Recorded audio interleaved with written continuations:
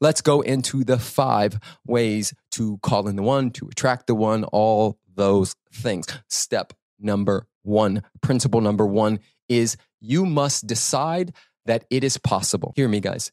Everything that ever happens for you starts with a decision that it's possible. Literally, it could be as easy as you must decide that you can walk and go get coffee down the street. It starts with a decision, though. So you must decide that it's possible for you, which goes back to some what I was speaking about earlier, which is whatever faith or system you believe in, whatever God or whatever that thing is, do you believe that thing has forsaken you, or do you believe that thing loves you enough that it's possible for you to also meet your one? Often we get so attached. Every guy has to be the guy. And I'm reminding you to let go and let God. Just make the decision. We got to start with the decision. Yes, it's done. I'm in process. I'm calling it in. Now I get to work. That's number 1. Principle number 2, and this is a really big one, is be what you desire. Whatever you're calling in from that person, be it. I cannot tell you how many times I've coached people who literally are none of the things they're asking for. I want somebody honest. I want somebody discerning. I want somebody who's X, Y, and Z. I want somebody who's driven and has their life and their purpose and their business all together. And I'm like, yo, you don't have that together. You don't even have half of that. Remember, we only attract who and what we are at any given moment. And it doesn't have to be exact. It just has to be a vibrational match. If you are going to have this list, right? I'm not a fan of list. I'm not calling them wrong, but I'm just not a fan of list. I didn't make a list when I called in Alexi. I just said, let me be the greatest version of me. Let me get so in alignment with my heart.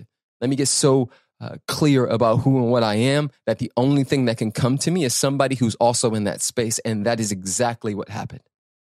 Did I visualize love and scenes? And I had a chance to go to Paris, and I said, no, I'm going to wait because I want to go to Paris with my one. And I was creating space. Ooh, let this land. I was creating space for my one years before I ever met her. So be what you're calling in. Guess what? She was doing the same. There was things she was holding off. There was places she was working in for the sake of what we are experiencing now. I couldn't be the parent or husband or anything that I am without the work that I did 7, 8, 9, 10 years ago. All of that counted. Be what you desire. That's number 2. Number 3 is be discerning with who you share your body with. Everything is energy. Everything is energy. And when you begin to swirl your energies with other people that do not vibrationally match with you, number 1, it could be dangerous. I have had multiple clients who received the gift of herpes and HPV and a lot of other things through allowing their animal body to make the decisions more often than if they were in their conscious mind, would make that choice. So be careful who you share your body with. It's such a sacred act. And I'm not saying don't have fun. I'm not saying don't explore your edges and find out who you are and try kinky stuff and all of that stuff. And you can find safe people to do that with. Create boundaries and safety inside of that and, do what you do. But just know there's consequences. Some of those consequences can be as detrimental as a STD. And some of them can be emotional consequences. I've had that experience multiple times where I was flying high and I, had sex with somebody who wasn't flying high but looked good to my animal body. And for weeks, my vibration was low. And I had to keep paying attention. What is that? Every time you make a decision from that space, this is the consequence. So pay attention. Number 4, this one is near and dear to my heart and something that I share often. Number 4 is be present with who is in your space. And what I mean by that is if you're calling in the one, sometimes that's going to require you to date the 2, the 3, the 5, the 6, and the 7. What you don't want to do is skip/miss the lessons, miss the things that will make you a better husband or wife later on. Because there's practice, there's reps. If I only went to the gym once a year, I probably wouldn't have the muscles that I was calling in. It takes practice. Everything takes practice. And so if somebody's in your space that you know isn't it, but there feels like there's something there for you, and you lean in. The two women that I dated before Alexi, I had those conversations with. One of them, literally, I remember this crystal clear. I was like, what do you think this is? And she was like, I don't think it's it. I was like, yeah, same. I said, do you want to continue? Do you want to like lean in and just see what happens if we just open our hearts and like learn from each other? Because I could be open to that. She said, yeah, I could be open to that as well. And so we entered the relationship knowing that we weren't it for each other. She was the two, but she set me up for the one.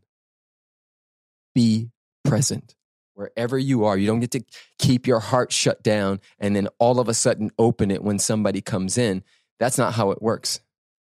Whatever you practice more of, you get more of. So if you're practicing keeping your heart closed and keeping people at a distance, when you call in the one, that is exactly what's going to happen. And you may sabotage that which you've been calling in for years. Last one, number 5. Trust your intuition. There is a still small voice that is always speaking. Sometimes that voice gets clouded and drowned out by all the other noise of your genitals and society and swiping left and right and all the other things that are a part of this one living generation. But I want to remind you that there's something inside of you that knows, that's beyond cognitive thought. If you get a hit that this isn't it, trust it and make decisions from there.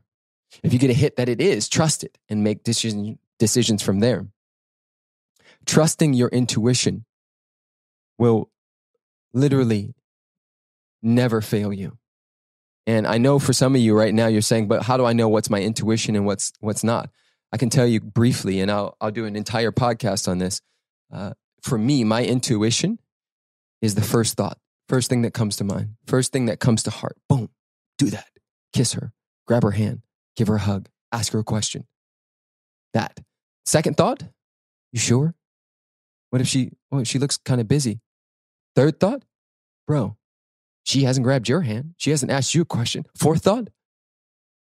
Screw it. Just do it later. So the first thought was grab her hand. Second thought was talking me out of it. Third thought, I'm really out. And fourth thought, off to the races. Trust that quick hit. Boom, there it is. What's that? What is it asking me? What is it telling me? Where is it leading me? There is so much magic when we trust our intuition. I hope that this landed for any of you. Relationships are the greatest workshop you'll ever get in. The most challenging thing I've ever stepped into, and also the most fulfilling and the most rewarding. I wouldn't have my kids without Alexi. I wouldn't be the man I am today without Alexi. I wouldn't be as wealthy and abundant as I am without Alexi. My wife challenges the absolute dog shit out of me. And because of that, I am a better human. So just understand that when you say you're calling in the one, it isn't all rainbows and butterflies. It's real as fuck. And you're going to want to run. You're going to want to make up a story that this isn't the one. But it is.